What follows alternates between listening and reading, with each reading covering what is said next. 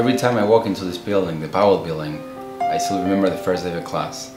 And it's funny because when working on freelance projects, as well as my own projects like Pasteurized or Nieta, I still hear in my head the voices of Sherry Sinclair, Bill Mong, and Barbara Bradley when I was taking classes with them, telling me, you know, that's not quite right.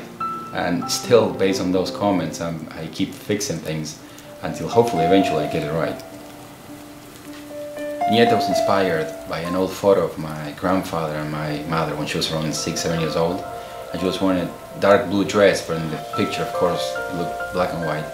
And in this black and white film, I wanted to show that Nieta was able to perceive sound as colors. It was very important to me to not reveal her secret to the audience until the very end of the film.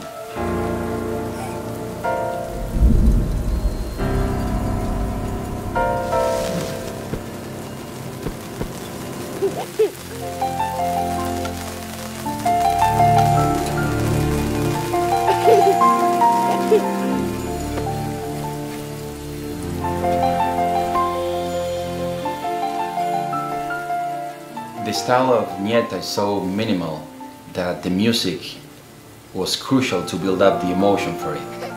And when I was talking with Michael Brennan, the composer, I told him that the images, the animation, will follow his music.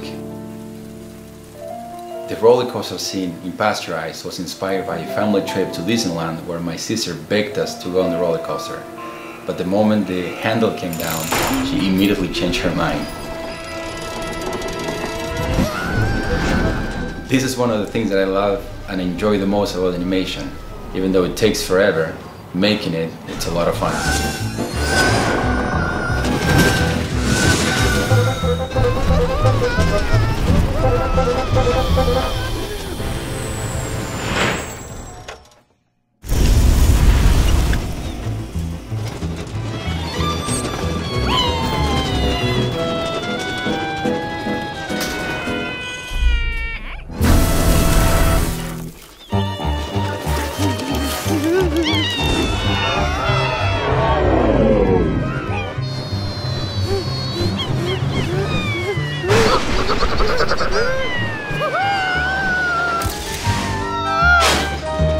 Bésame, bésame mucho.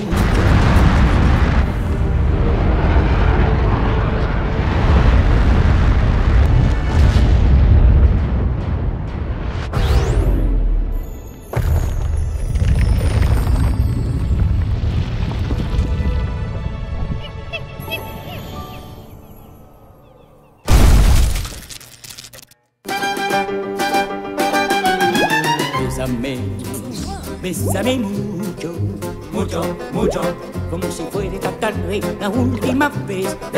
Última vez. Pero bésame, bésame mucho, mucho, mucho, mucho. Que tengo miedo a perderte otra vez. No va más.